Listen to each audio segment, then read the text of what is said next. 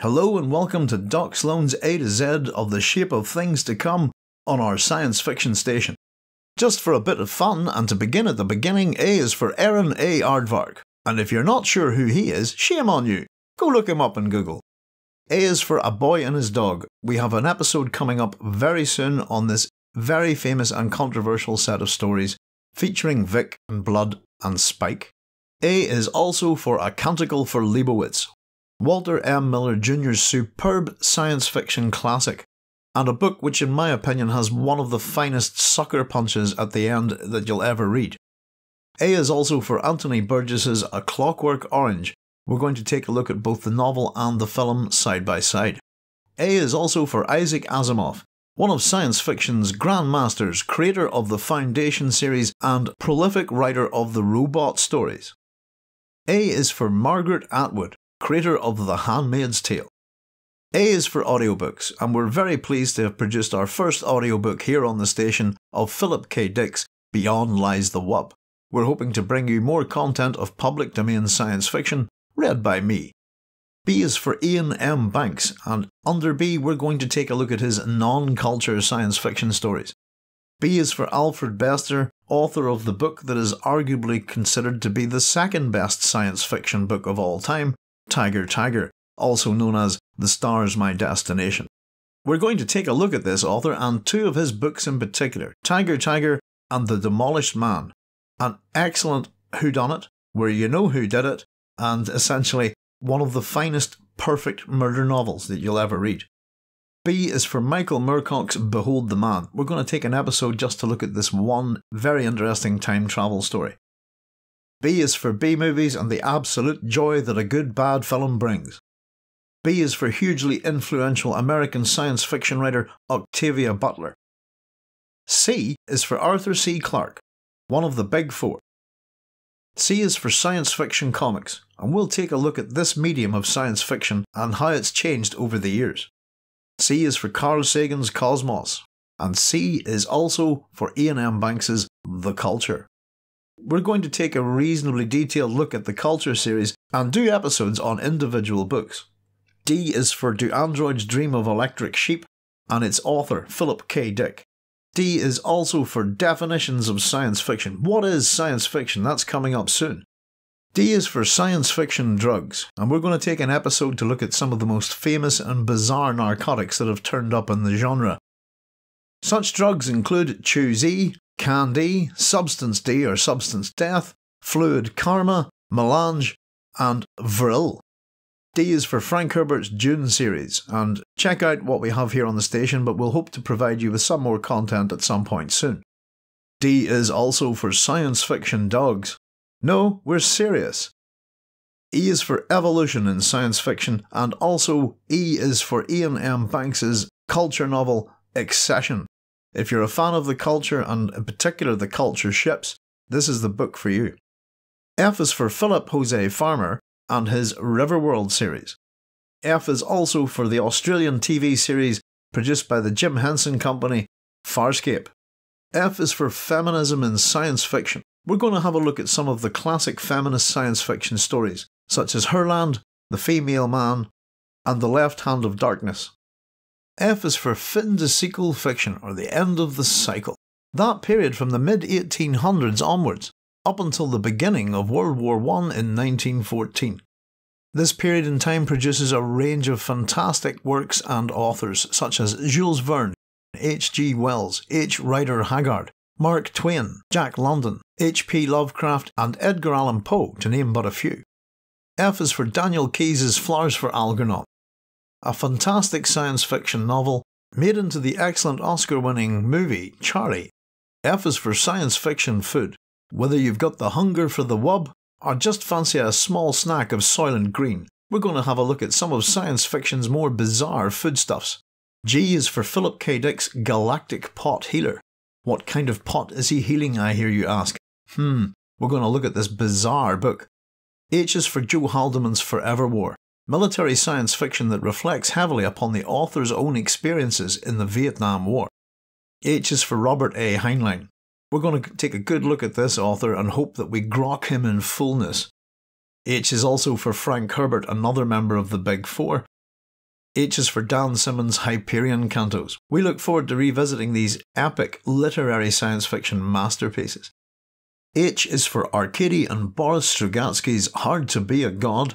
We're going to take a look at this fantastic piece of Russian science fiction and the Alexei German 2013 film of the same name, which simply has to be seen to be believed. H is for Hardware, Richard Stanley's movie, and Shock, the 2000 AD story that it's based on. I is for Richard Matheson's I Am Legend and the various attempts to bring this fantastic science fiction horror story to the screen. J is for my other dad, Judge Dredd, 2000 AD's futuristic fascist policeman who is judge, jury and executioner. K is for Kindred by Octavia Butler. We'd like to take an episode to look at this book. L is for Ursula K. Le Guin, Stanisław Lem and Anne Leckie. M is for Michael Moorcock, science fiction and fantasy author and editor of New Wave magazine New Worlds. M is for science fiction movies. We're going to take a look at some of our favourites and hopefully some of the more way out there ones.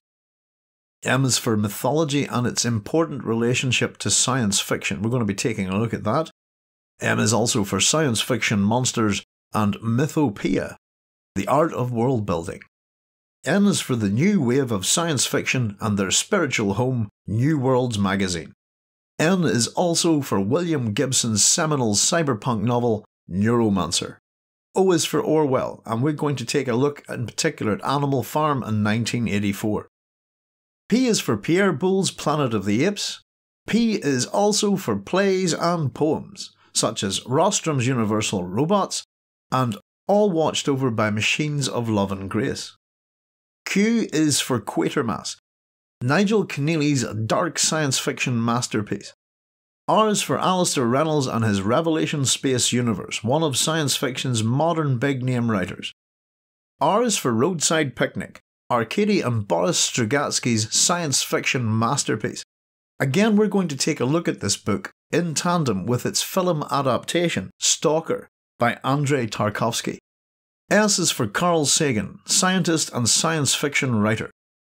S is also for Mary Shelley, creator of Frankenstein and also author of The Last Man, an important figure in science fiction. S is for Arkady and Boris Strugatsky, the fabulous Strugatsky brothers, possibly Russia's finest export in my opinion. And we're going to take a look at these two incredible authors and their wonderfully intelligent, weird, strange, bizarre, quirky and funny science fiction. If you haven't read any Strugatsky brothers, you should begin right away. S is for Olaf Stapleton and his two incredible works, Last and First Men and Star Maker. No one writes science fiction like Olaf Stapleton. We'll also take a look at Stapleton's Sirius, which is kind of a Frankenstein for dogs. S is for short stories, the myriad and wealth of wonder that is the science fiction short story, a medium of science fiction that flourished under the golden age of science fiction, particularly in the American magazines. S is for one of science fiction's greatest heroes, the stainless steel rat. And S is for sex in science fiction in all its strange shapes and forms. T is for Tan Staffel. In case you didn't know, there ain't no such thing as a free lunch. T is for James Tiptree Jr., also known as Alice Bradley Sheldon. T is for Trigon and TV shows and to know where your tile is. T is also for Alan Moore's The Ballad of Halo Jones, a fantastic trilogy of comic book science fiction originally published in 2000 AD. T is also for science fiction's great comic piece of philosophy, The Hitchhiker's Guide to the Galaxy, in all its wonderful forms. U is for Philip K. Dick's Ubik, a masterpiece of science fiction, and we're going to spend an entire episode looking at this one book. U is for Utopias in all their shapes and forms, and U is also for Ian M. Banks's Use of Weapons. V is for Voltaire and Verne. V is also for Kurt Vonnegut and a very important book, Slaughterhouse-Five. V is also for Vert. W is for Gene Wolfe and his Book of the New Sun series. W is for James White, and W is also, what was it? Oh yes, We Can Remember It For You Wholesale. We're also going to take a look at this short story in tandem with its adaptations. X is for Xenomorph, all things alien. Y is for your ideas, and we'd love to hear them. Let us know. You can email us at sciencefictionstation@gmail.com. Z finally is for Yevgeny Zamyatin and his novel We. Z is also for Roger Zelazny. Z is for Zenith, Britain's narcissistic 80s pop star superhero caught up in a very strange Lovecraftian universe. Z is for Zapgun and for Zardoz. Z is for Zzachary Zzizz. Within the number categories, by the way, we'd also just quite like to take a look at some things science fiction-y, such as 2000 AD, 2001 A Space Odyssey and 2010 Odyssey 2, 1984 by George Orwell, and of course Anthony Burgess's response to 1984, 1985. Well, this is hopefully giving you an idea of what we've got coming up over the next year. We're going to be busy. Hi everyone, I'm Doc Sloan, and I'd like to thank you for watching my science fiction station. We'd love to hear your comments and feedback on our videos. If you enjoy the content, please give it a like, and if you're a bit of a fan of science fiction, we'd appreciate it if you subscribe to the channel and spread the word. Thanks very much. Bye bye.